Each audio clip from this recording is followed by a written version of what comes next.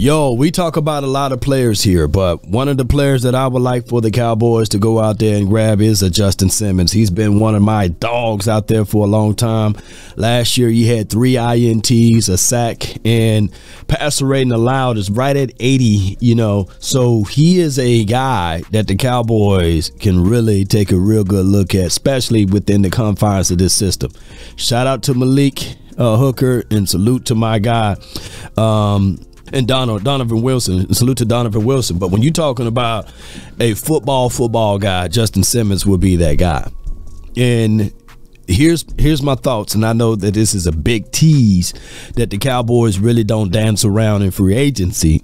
But man, hey, sometimes opportunities come right knocking at your door, and on the free market, you should be able to throw out something, man, and see if you can get them. But the only thing that's in the way, of course, is the contract of this team. We're going to have to move and make some moves to get a proven commodity. Now, granted, everybody will be saying, well, whenever a player's released, hey, the go-to punchline is the Dallas Cowboys for your mind. I'm just going to point out this right here. You bring in a Justin Simmons here, and he will for sure be a ball hawk that you can't even imagine throwing the ball at in anywhere, shape, form, or fashion in the middle of the field.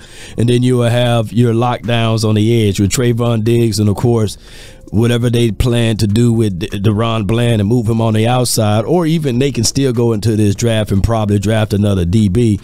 But at the end of the day, man, Justin Simmons, he'll be nice for the Cowboys from my perspective. This is just my perspective.